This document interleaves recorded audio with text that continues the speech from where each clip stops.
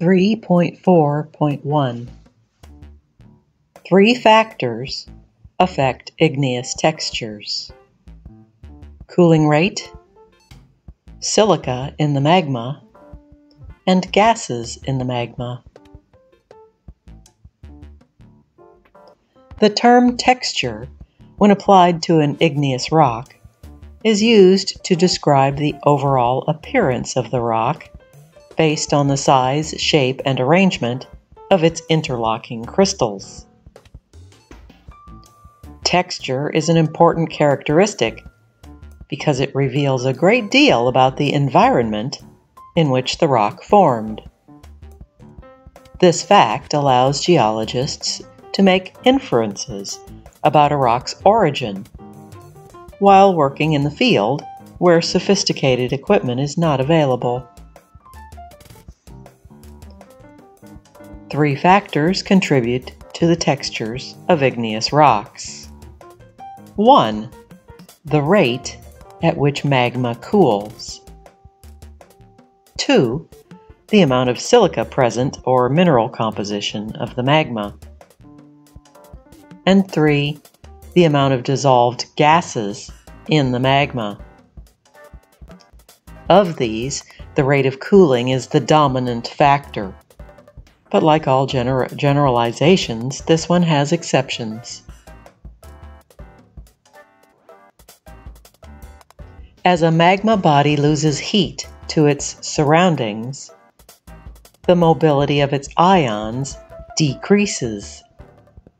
A very large magma body located at great depths will cool over a period of perhaps tens or hundreds of thousands of years. Initially, relatively few crystal nuclei form.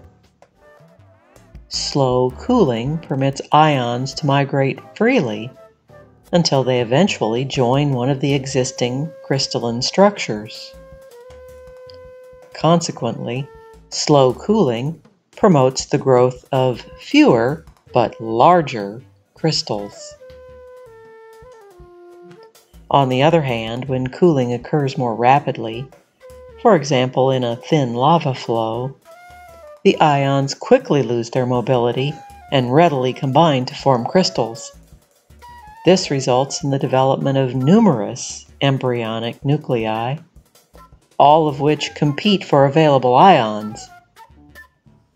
The result is a solid mass of a small intergrown crystals. When molten material is quenched quickly, there may not be sufficient time for the ions to arrange into an ordered crystalline network. Rocks that consist of unordered ions are referred to as glass.